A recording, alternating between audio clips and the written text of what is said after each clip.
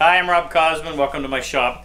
This summer, which would be July of 2014, we are offering hand tool workshops just outside of Niagara Falls in Ontario, Canada. And we're doing both training the hand, which is where we cover all the basic fundamental hand skills, and then we're offering one advanced class. And I'm putting forth a new project. I've got to get approval from those who are already registered for the class, but we still have some room in it too. We were going to do a shaker two-step, and the idea behind this class is to be able to incorporate the skills that you learned in the training the hand workshop and then actually use them to build a piece of furniture. But I found something I think is a lot more interesting. So I'm going to get Dave to come in a little bit closer. This is a writing desk, and the idea is that it provided someone with a slanted, nice surface in order to write letters.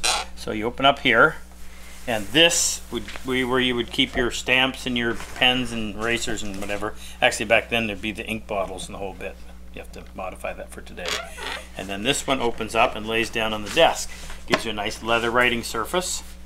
And then this one is hinged, and this is where you would keep your writing paper. Now, I built this to the actual dimensions of one of these lap desks, writing desks that were found in there that you can find in museum in Augusta, Maine. And I was really surprised at the dimensions because I thought this was too small, and I don't know what kind of paper you'd get in there. Certainly not 8.5 by 11, but it was back then. So anyway, I did a few things on this that I would change. Number one, I used textured leather. It should have been a much more a smooth leather to provide a nice writing surface, but that can be changed. My biggest problem was in finding good hardware, and I paid quite a bit of money for these solid brass hinges, but wow, it's as if the people who make them never actually use them. I had to drill them out numerous times in order to get the heads of the screws to sit flush, because if they don't, the hinge won't close. So there was a lot of work done on those, and then you can't get screws this small, so I had to take the screws and cut them and point the ends and the whole bit. Anyway, let me show you some of the features and some of the skills that we would need in order to build this. Now, this one is out of walnut, and you could certainly have your choice of woods. And then I'm also going to go over the tool list that we need. So all of these breadboard pieces, this one and this one, have a, it's easier to show on this one I guess, tongue and groove joint. Maybe actually it shows better on this one. And that, you've got cross-grain construction there, but it's small enough that I don't think it's going to be a problem. So you're cutting a groove obviously in this piece, and then you're having to cut a tongue on the other piece, and that's on both the lid, the outside lid, and the inside one. And then of course we have, it wouldn't be a Rob Cosman project if it didn't have dovetails, so we've got through dovetails on all four corners. I got dusty hands. We've got a groove cut in the bottom. Now I used solid pine on this, and in retrospect I probably, or in hindsight, I probably would have gone with walnut just to keep it all consistent, but anyway, this doesn't get seen that much. So that panel is made to fit in a groove. Of course there's mortising hinges because these have to sit in there nice and flush, so there's 4 hinges to mortise. And what else do we have? We got a rabbet cut. There's a rabbet cut on this lid and on this one, so that when this one closes and you're holding onto it, it prevents that one from flopping open. There are dados that will be cut with a small crosscut saw in order to house these dividers and also this divider. I used the rasp to cut this little finger recess, and I used a carving gouge in order to cut that little recess so that when you cut your finger down in there you can pull that up.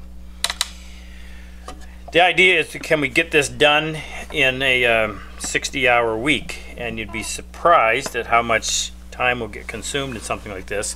Certainly think we could get the outside box done. Might not get all the interior done, but anyway, we'll go to work on it. So that's the project, and like I said, you can use whatever wood that you want. Now let me go through the tool list, if you can ignore my phone that we forgot to shut off. Most of these tools are what we would use in the earlier class, which is the training the hand. Probably can get away without a scrub plane. There's not a lot of dimensioning in this, and that's always been the problem. If the projects that we've chosen in the past, there was a fair bit of dimensioning, and that took up a lot of the time. I think once you learn how to dimension a board, it's just a matter of practice to get better. So we can probably, it's nice to be able to forego a lot of extra heavy dimensioning. So those pieces in there are relatively small. which means you can get away with a jack plane, and perhaps you'd want a smoother. You're going to need a shoulder plane for cutting the rabbets, and I threw in the skew block plane as well. Probably new to the list would be a couple of rasps, and if you don't have them, I'd have enough there to borrow, and it's not something you're going to be using a whole lot, so we can get away if there's a couple there for everyone to use. I make these planes and I loan them out. Now this is a little plane that cuts a small 1/8 inch groove, and that's what we use to cut that rabbet. Not the rabbet, sorry, but the groove that mates against the tongue on that tongue and groove joint on the two parts that have breadboard ends. So I'll provide that. You're going to need a Yankee drill or a egg beater type drill, but you're going to need some small holes, pilot holes done for the screws. Selection of chisels, not a lot, a couple of screwdrivers. I find you really need 2 more marking gauges because of things like mortising for the hinges. You really want to have 2 different settings because you're going to be using them back and forth as you're going and cleaning out that mortise. A small router plane is indispensable. What else have we got here? Well, I was just going to say the dovetail tools you're going to want, which is your dovetail saw, your crosscut saw, your fret saw, your dividers, your dovetail marking knife, dovetail marker, square, mallet.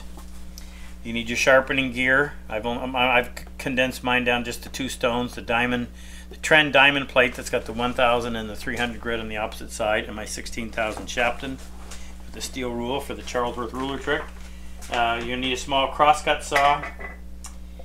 A couple of steel rules come in handy. I have this little squirrel tail. I find that really convenient for cutting small radiuses or chamfers on small pieces. It's just easy to hold on to, so if you've got something like that. I've got an awl. When you're drilling those pilot holes for the screws and the hinges, you want them to be precise because you don't want them moving the hinge away from the mortise. You want to actually pull it tight, so I always set my hole just a little bit on the inside of center so that, as I said, as that screw tightens down and that countersunk head pulls on the hinge, it'll pull it in tight to the back wall. I was going to say questions, but you can't obviously give me questions, but if you do have any, send them to go to our forum on the online workshop, and we'll answer them. So this is the project, and just so that you can have the dimensions, and I may play around with this. I thought this might just need to be a little bit bigger, but as it is, it's 12¼ inches wide. It is 9 inches deep. At its highest, it's 2 3/8 of an inch tall. And what else? The writing surface. Now they had this writing surface was divided by this piece in here, and I really don't know how you could get around it, but you know, I can see writing a letter and then end up hitting that, but we'll have to figure out something.